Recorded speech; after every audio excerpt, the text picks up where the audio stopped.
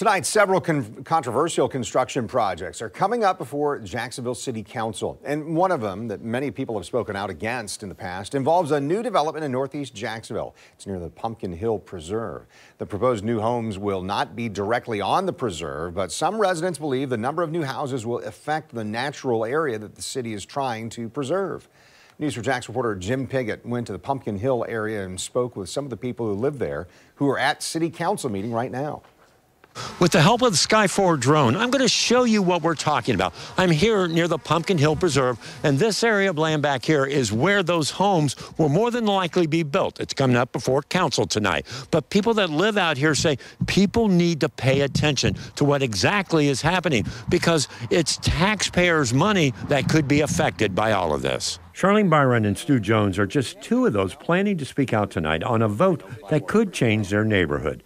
We showed you their story in the past about a planned development site near the Pumpkin Hill Preserve. It's possible 100 new homes could be built, joining other developments in the area. Pumpkin Hill is a natural preserve that the city has set aside to protect.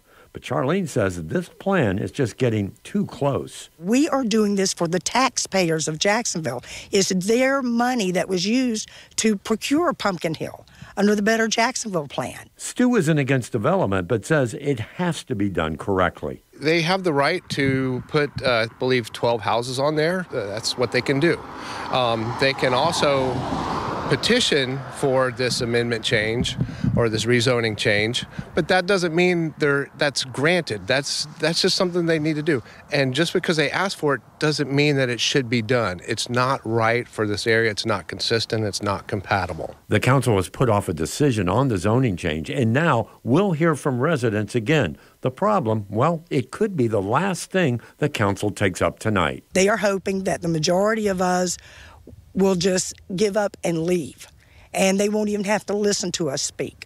Because we've heard the comments. Oh, my gosh, here they come again. Councilman Al Ferrara, who represents the area and is running for mayor, believes this is going to pass tonight, despite the objections, and says it's a big mistake for the entire city. I think this is the floodgates opening up in the area of our parks and preserves, not to mention the rest of our city.